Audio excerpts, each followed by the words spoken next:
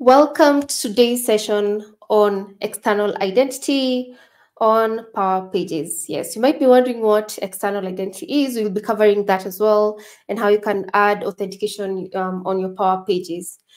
And I am Jolene Kirui. I'm a senior cloud security advocate at Microsoft. And with me is Abbas. Abbas, you can introduce yourself. Hi, I'm Arbaz, Senior Product Manager for External ID and Developer Experiences. Perfect. So let's just have a overall view of what we're going to cover today. So today we're talking about Entra External ID, which is actually a product under the Microsoft Entra product family. So you can see there's a lot of products that are under Entra. But for this particular one that we're covering today, it's only covering customers and partners. So this is not for your internal workforce. It's for anyone who's outside your workforce. So it can be your customers, your partners, like anyone that's outside your existing workforce. So let me just touch a bit on external ID so you can understand what we mean by external ID. So external ID actually is a set of features that actually enable organizations to securely manage and engage with external users. So as a developer, you can easily integrate authentication and customer identity and access management into your customer applications. So for instance, if you're developing an e-commerce site and need to authenticate your customers, external ID actually eliminates the need to build a separate backend for authentication. I know this is something that's usually very hard to implement, but now we're removing that bit of complexity of adding secure authentication and giving you this already in place using Microsoft Entra External ID. And this is actually very simple, and we're going to show you how simple it is. And as you can see here, the overall view of Microsoft Entra External ID gives you secure user access, gives you seamless user experience as well, and it accelerates your secure app development as well. So let me just briefly show you what you expect to see as the end result in terms of your authentication using External ID. I had already set up External ID on one of my applications. So once you have enabled Entra External ID, this is a sample of how the end would look like. So this is what we call user flow, and Abbas is going to talk a little bit more about this. So you can be able to change the branding, add logos, and whatnot. So just the same way you add for your login page, but in this case, you're using Microsoft Entra External ID. So I'll hand over to Abbas so he can show us how to actually do this simply within Power Pages. Okay, thanks, Jaylin, for having me. So the first thing, if you don't know what Power Pages is, it's a low-code, no-code solution for developers who want to get started with the website in a few minutes. Now, when you use external ID to it, probably within 30 minutes, you can sign up users as well as have a site running. So what I have on the screen is a demo website. This is created by one of the templates called Starter Layout 1. And essentially, I've already created it because it takes some time to deploy. What you're going to do is just come here and configure external ID on top of it. So the first thing you want to do is head over to the security tab. You can't miss it because there is a new written next to it. Select identity providers. So you'll find a list of identity providers showing up. One of the things you'll see is by default, you have local sign-in and Entra ID enabled. You can choose whether to disable them or just leave them there. So in our case, we want to use external ID. So I'll come here, click configure, and you'll notice a wizard pops up on the right-hand side. Basically, it's a step-by-step wizard that's going to show you on how to configure all the way till you finish. The login provider, we leave it as external ID. Provider name is what you will see on the sign-in button. So we can give it something like sign in with external ID. So we'll see this later on as to how the button looks like. Click next. So there's some few steps you need to do on the Microsoft Entra Admin Center. I already have mine open, so I'll come here. The first thing you want to do is check that you have an external tenant or a trial tenant. So quickly go to overview, go to manage tenants. You'll see I'm using an external tenant for this example. Up here it's trial tenant, trial tenant. So you can either use an external or trial tenant. The workforce tenant won't work for this. So let's go back. So the first thing we need to do is create an external tenant. Come here and register our application. So let's create a new app. We'll give the app a name. Let's call it external ID Power App. And the second thing we want to do here is to use the reply URL. So we'll copy this. Because we're on web, we'll select this as web and paste the reply URL there and click register. While it's registering the app, come to authentication, select access token and ID token so that they can be issued by the authorized endpoint and click save. And the second thing we want to do here is go to API permissions and grant admin consent, and we'll click yes for this so that you don't need to grant admin consent at the backend for any user who signs in. So once that is done, let's move on to the next steps. So the next step is you're going to create a user flow. So we'll create a basic one. Let's go to user flows. I think I have a user flow, so give it a different name. External ID.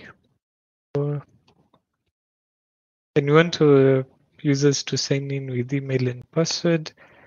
I don't want to collect any more attributes from them, but you could collect different attributes and click create. So once this is done, we're going to go to linking the application to the user flow. So let's go to app registrations, all applications, external ID Power App. So I believe it's not here. We'll need to link it from the user flow. So let's select the user flow. So we created Power User Flow applications and add application. So we'll select the application that we created and click select. So basically what we've done is we've created a user flow and an application. We are going to tell the application that whichever new user comes in, you're going to sign him in with an email and password. So basically this is what we've done in step 3 and step 4. We have created a user flow and added your application to the user flow. So we'll click next. So this is where we go back to applications and we'll be able to populate these things from there. So I'm just going to show you very quickly how to get that. Come to your app registrations, click on all applications, and you'll find your application here. So we'll select external ID Power App. So the application client ID is right here. We'll click copy, paste it there. Authority URL. So there's an endpoints tab here. When you click on it, it will build for you the endpoints.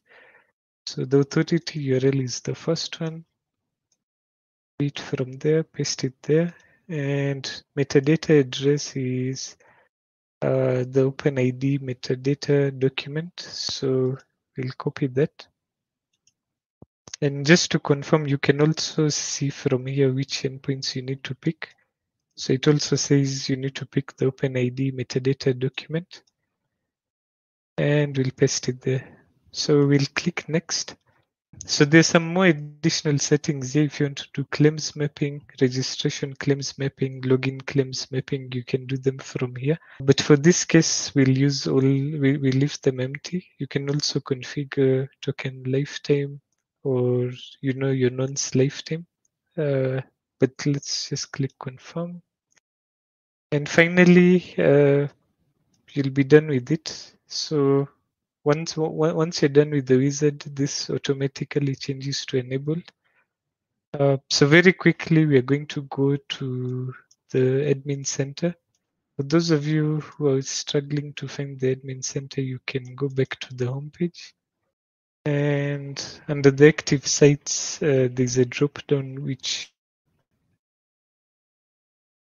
sorry, the three dots. When you click on admin center, it's going to open this page.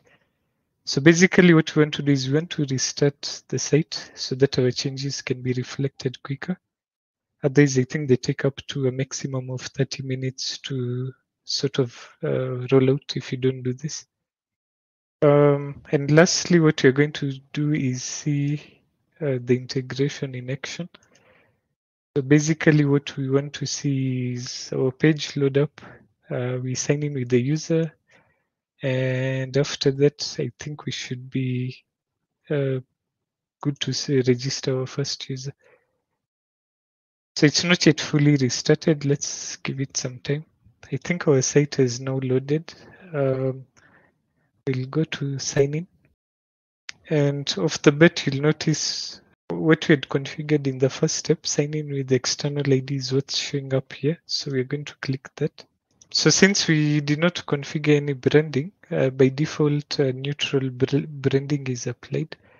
So you'll find a plain background along with your tenant name and your email addresses. So I'm just going to try and sign up my user.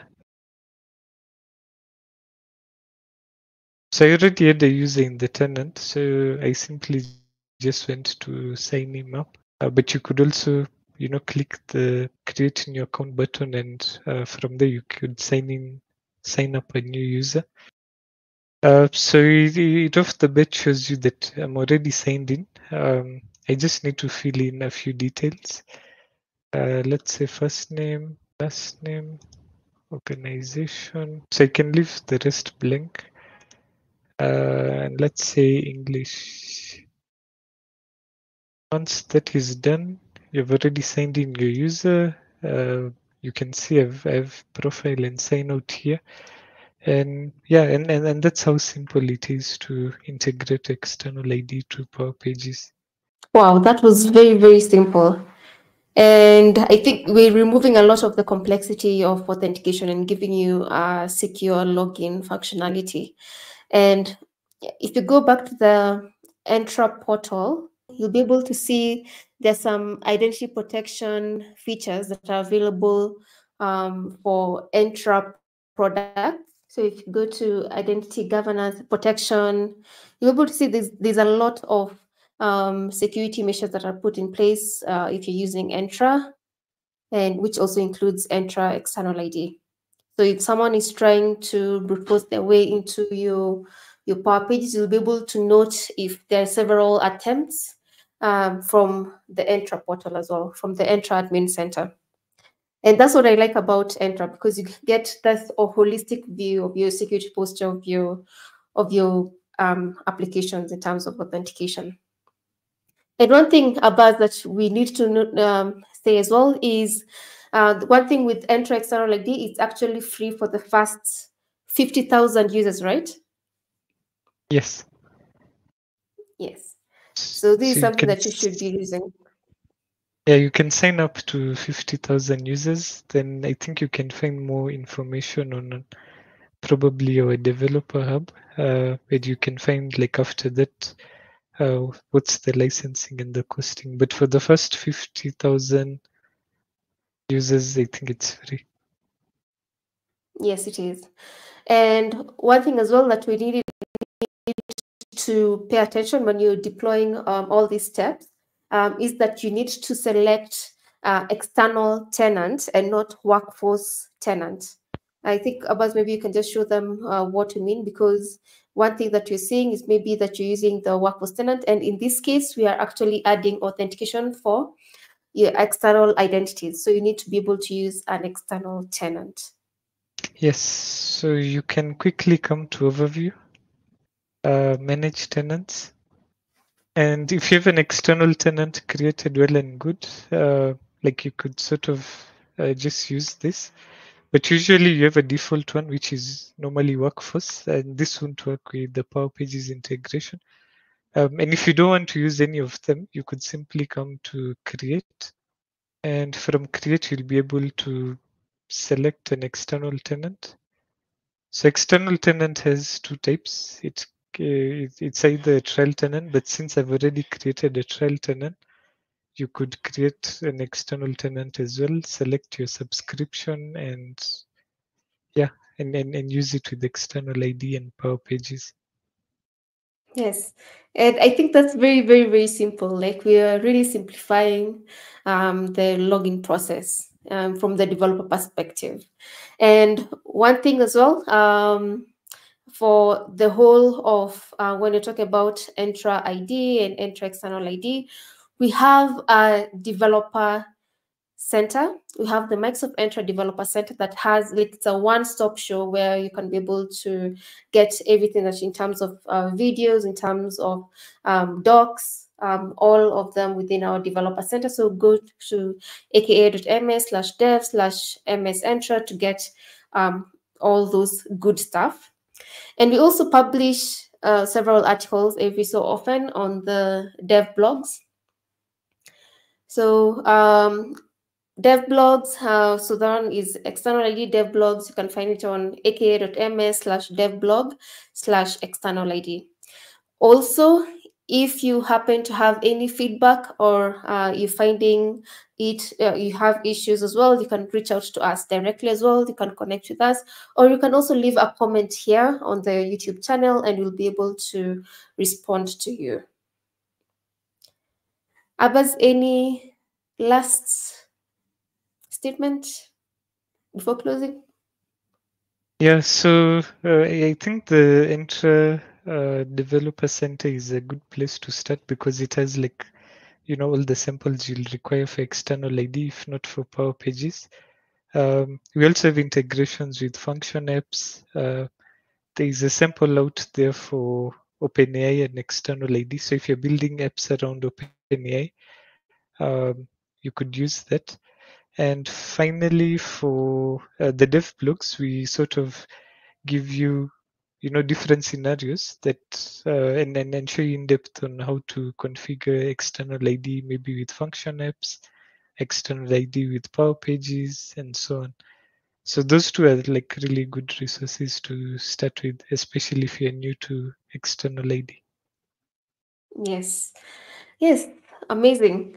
Thank you very much for joining us today. Please give us feedback, play around with the tool, and we're looking forward to seeing you play around with the solutions. Thank you very much.